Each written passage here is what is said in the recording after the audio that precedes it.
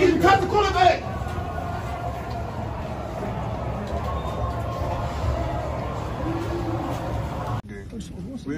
That's a different question.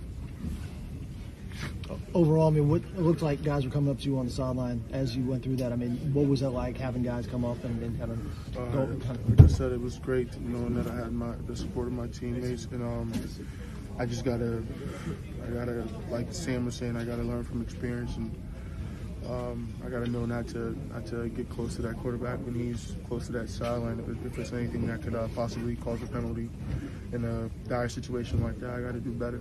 Things are happening so fast there, obviously. Did you have any idea you were at that sideline there? I mean, obviously you're in full chase, and you know. Yeah, I was just in full chase mode, and I was trying to push him to maybe get him going backwards, because I knew he was going for that sideline. I was trying to make him go backwards, get that clock running, but I didn't know.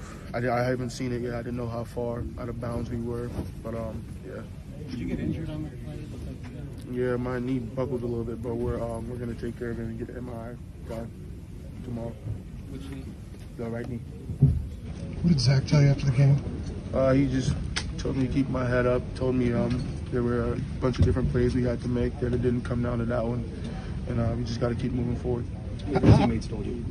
Same exact thing. They've been super supportive, and you know, it's just I gotta be better, but they've been very supportive.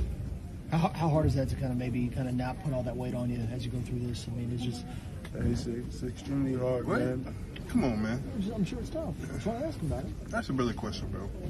Come on. Does the support you're getting, is that a sign of kind of the culture that feeds this team? For sure, absolutely. We're one big family. It's not fake, you know. When the going gets tough, we don't start pointing fingers. We lift each other up, and I'm just happy I got these group of guys around me supporting me right now, because it's hard.